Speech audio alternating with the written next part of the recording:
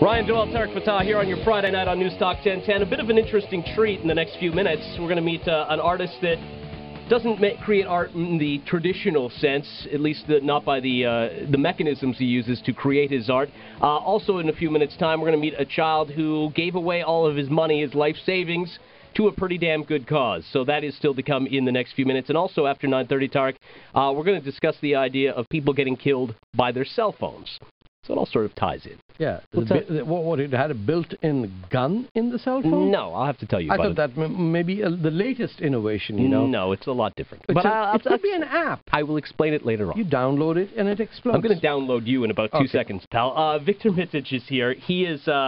I would call you a rather controversial artist because of the means in which you create your work. But having it in front of me, we've got actually one of your books in front of us. You've been kind enough to bring this in. It's called The Art of War, Bullet Paintings by Viktor Mitic. And welcome to the show.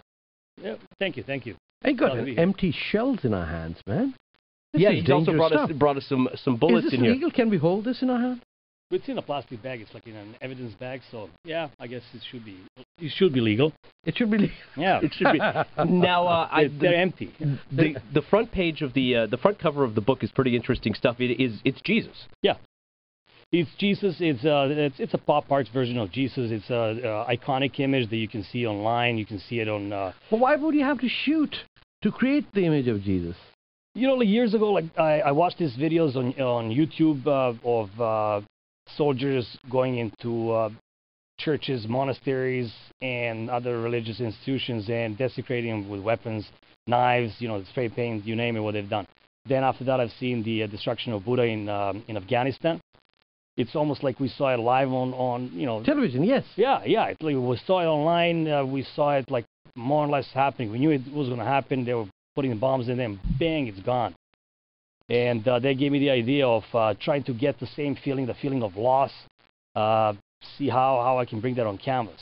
Now, I'm interested because there's quite a few bullet holes as far as the picture of Jesus is concerned, but it's created a great image all at the same time. I'm curious as to the process. If you could take us through it, I'd be fascinated as to how it works and where you even do or create something like this. Okay. Yeah. Well, I start by drawing, painting the canvas with acrylic, applying gold leaf, and then rolling up the canvas, going across the state to the States, to Buffalo, and shooting the painting up with maybe sometimes between 500 and 2,000 rounds of ammunition, various ammunition. Depending on the picture. Depending on the picture and depending on the concept that I had in mind. Like some of the images, let's say the image of Jesus, I used 45 caliber ammunition and some 22s. Just a second. Why in Buffalo? Why not in Canada? I had so much problems here getting this thing done. I was in a couple of clubs. They didn't like the way what I was doing. They said, the RCMP, whoever controls this thing, is going to take away their licenses because they were supposed to shoot at the target, not at the picture of Jesus or somebody living. They said it's like uttering threat. I don't see any threat in the painting. So no one has been offended yet. Your book has not yet been burned. You have not received a death threat yet? No. But somebody sent me an email saying, "Come on." I'm hiding well. This is unbelievable. I'm calling you from New York. Somebody sent you an email saying? No, somebody says going to slash the painting. So we at this show at the Moos Gallery right now that's going on, we put protective plexiglass on it, just painted. I don't know if it was just a joke. No, see, I'm curious because to me, I'm a Catholic, and I'm looking at this. I'm not offended by it. In fact, I kind of like it in a way. I don't know if that means I'm going to burn in hell or what, but it doesn't seem like you're mocking the religion in any way. It seems like you're sort of using sort of the peace/war version of expression and putting that into your art. Yeah, that's the main idea. Main idea is to show how fragile our society is, to show us how detached from reality we are. We are on this side of the world, we're drinking Tim Hortons, sipping our beer, watching the news, and when we see war on the other side, like let's say people in Afghanistan dying every day, we don't really see it. It's almost like a video game right now. But you originally from Yugoslavia. Yeah. And you've seen war. No, I've seen it on television like you guys. Seen it on television. Yeah. And it was Christian versus Muslim versus atheist. Yeah. And everybody shot everyone else. Exactly. Now, I'm going to ask, because it says on the release that I've got in front of me that notable collections and collectors include the Prime Minister of this country. Is he part of the collection, or is he actually a collector of your work? He's a collector. He's a collector? Yeah. Do you know Not this particular work. It's the previous series of paintings that I've done. It's the abstract series that was done a few years back. Now, was that involving weaponry, or was that just... No weaponry at all. That's it. It was just painting on canvas. So this is abstract. a new genre that you have developed? It's the new genre I'm using like a very ancient technique. I mean, there's guns been around for how many, 500 years or more. And so I'm kind of employing it to peaceful purposes.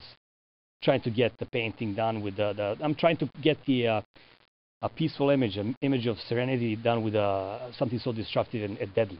This is I want to see if it's done. This is Viktor Mitic. His book is called Art. It's Art or War. I think I said Art of War, but it's Art or War. Bullet paintings by Viktor Mitic. You're at the your art is at 622 Richmond Street, Gallery Moos, where people can go and see it still. Yeah. Yep. Let me ask you how your aim is. Because I'm going to guess, did you have any training in weapons beforehand to, pick it up and start firing and get it in such accurate spots? Because you're pretty damn good by the looks of things.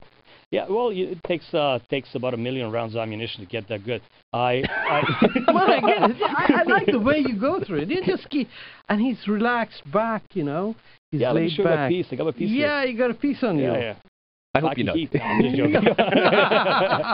But how do you aim it out now? You have it down to pretty much a science, because you've got a lot of different figures that you've used on this. Yeah, I let's say in the case of John Lennon, it's called 38 Special. I used the same ammunition and same weapon that was used to kill him. So I recreated the image from the last moment of his existence. Wow. And so it's on the border. I don't know if people are going to say this is distasteful or what is it, but I think it brings a lot of emotion, and it brings a lot of emotion to me when I do this. So it's we done something on JFK? JFK, yeah. Yeah, look at this. Look at this, Tark. I'm going to hold it up to you. Dallas. Whoa, man. Now, just to describe it, there's the backdrop is the American flag, and then it's the face of Kennedy. And his piercing eyes. And there are bullets all sort of around his head and through the flag. Yeah. I do the outline. I usually paint the painting, then I do the outline. But has anyone misunderstood your work as being offensive?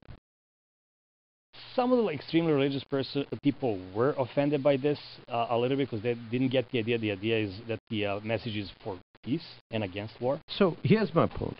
You know about the... Oh, what's that? Oh, that's the Prime Minister. Yeah. Wow. Oh, you have done one of Stephen Harper. There he is. Okay. Yep. Let me throw a hypothetical question. Sure. You know the incident in Florida where this pastor wanted to burn the Quran. Yeah. Right? And he backed off. Now, would you do something like that to show that he was doing what was being done was wrong by shooting bullets and creating an image of the Quran? Would I do that? Yeah, that would be scary stuff. Are you asking for a personal piece of work then? Because my people, I'm a Muslim. Yeah. They would go nuts over that. You see, let me go this way about this question. There's not a single image that I haven't done. Oh. But I'm not disclosing exactly what has been done. Some of the stuff is not for public yet. Might be available later on in life. All right, we'll try to I don't know. We'll try to dig a little deeper into this. Viktor Mitic is our guest. We're going to spend another segment with him. Very interesting stuff. I'm impressed. The Moos Gallery is the place you can go and see his work, 622 Richmond Street West.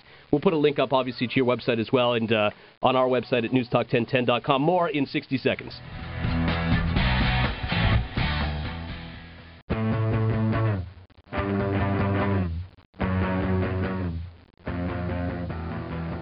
Ryan Doyle, Tarek Fatah here on News Talk 1010, your Friday night, and Viktor Mitic is our guest. It's not often you meet a guy who uses weaponry to create artwork, but I'm going to ask you, because you see a lot of other forms of expression, let's say, in the world of art. Does that ever annoy you? Because some things seem to get a little too out there, if you know what I mean. Yeah, it does. I've seen guys that, get suspended from a tree branch and dip their hair into a can of paint and just, paint like that. And would you consider that artwork?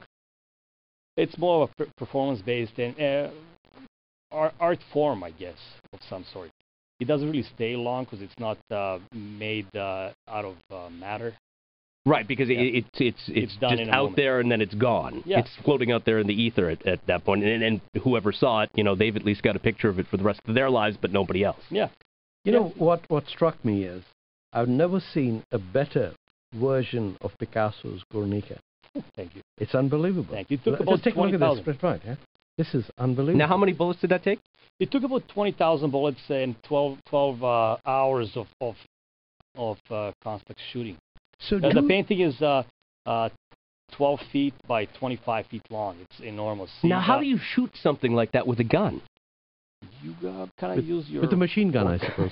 Well, all kinds of guns are using that. Like, it's unreal. Like the semi-automatic rifles, the pistols, single-action revolvers, semi-auto pistols, custom stuff. You name it, what I use. Shotgun. See, this amazes me because I'm crappy at the game of darts. I can barely hit a dartboard. You seem to get the lines covered by the bullet holes precisely. Yeah, I guess I'm pretty good at it right now. Yeah, there was a number of canvas that I had to throw away because there was, bullets going all over the place. But as I went along, I got better and better. And as a matter of fact, as a joke, some club in the States invited me to a tournament. A gun club, yeah? Yeah, I was waiting. I usually wait until everybody leaves so I can do my stuff. So I don't know if anybody's going to smack me from the back when I'm doing a picture. Jesus, it's kind of unusual. You're in a place where you wouldn't expect to see art, and there's all these guys with guns. Mm-hmm. So everybody's packing heat. Everybody's and it's not exactly the most artistic community, likely. No, and also I don't know if anybody's gonna get pissed off. You're just kind of let me release my tension and get you from the back because I gotta get sometimes very close to the canvas, and I'm shooting quickly. I want to get. Yeah, what is the range on average that you are standing back? Between 5 feet and maybe 25 feet. Oh, no, 25 meters. Sorry, 25 meters. Yeah, okay. that's what that would be. You'd be getting bullets ricocheting back at you. Yeah, there's a chance of that. I guess I'm lucky. Well, you've got a good one. You've got a great one of Ronald McDonald here as well. What was the thinking behind that? It was just the character that had to get done. That was it. Like, he looks like an evil character to me, but I don't know. Yeah, but you got the Paris Commune there, right? This one? That's That's the. That's very. I don't remember what it is. It's a composition by Goya. Yeah. Is there a weapon that you haven't used yet that you're just itching to put forward, perhaps to use it on another piece? It would be kind of cool to use a bazooka, maybe. But it's got to be a bigger piece, A bazooka. Yeah. Well, it could be done. Most likely could be done. Yeah, I'm not sure if that's not going to be done in Canada for sure. Yeah, maybe if I go to Afghanistan. Okay, here's the point. Have you created a mural for Osama bin Laden and shot him straight to the head? I'm not sure if he's alive. Is he alive? Oh well, he's on a kidney machine somewhere in a villa in Pakistan. That much I can tell you. That should be your next piece. No, somebody said that he's hiding in Mariah Carey's movie. Well, if that's the case, nobody will see it. But my God, this guy's funny. He's a diplomat. And